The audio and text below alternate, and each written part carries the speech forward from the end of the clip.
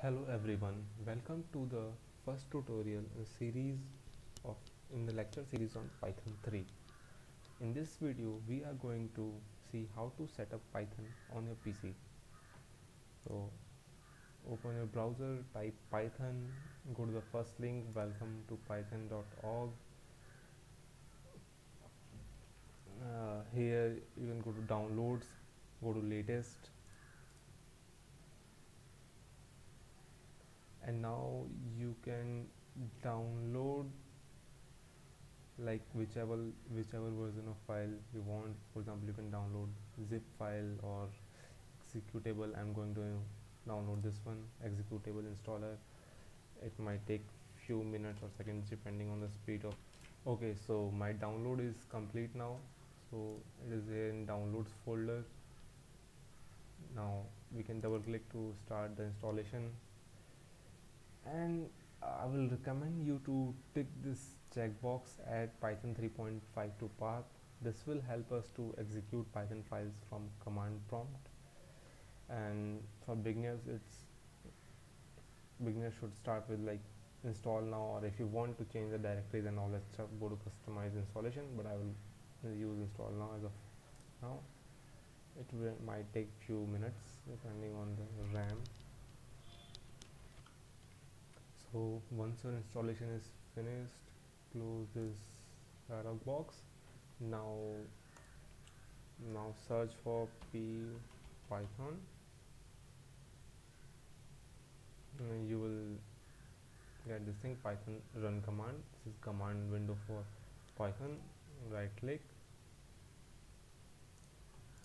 Python. Okay, now you will see two things: Python 3.5 module docs, IDLE, and then desktop app. So we will create a shortcut for integrated development environment. Pin to the start. I have already pinned it to the start, and again I will pin the command window to the start. I have already done it. You can do it now. Now from here, drag and drop to the desktop, drag and drop this to desktop as well. So first we will start command window, Python 3.5. So one of the major advantages of Python is that it allows us to dynamically test our program as compared to any other programming languages like C or Java. Let's say I want to add 2 plus 3, 2 plus 3, this is 2 plus 3, 5, 3 into 9.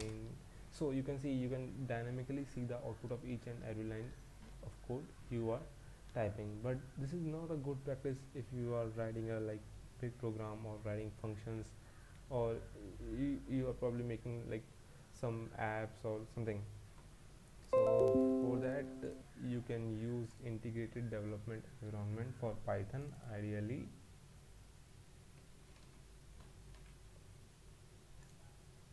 So here also you can use this command window for writing your programs. Go to file, new file, and this is the file. So this is our text editor, kind of text editor. We will write our first line of code here. Print hello YouTube. Now we will save it in a file test.py. I have already done it. Go to run module, and you can see the output hello YouTube. Like this you can create programs in Python.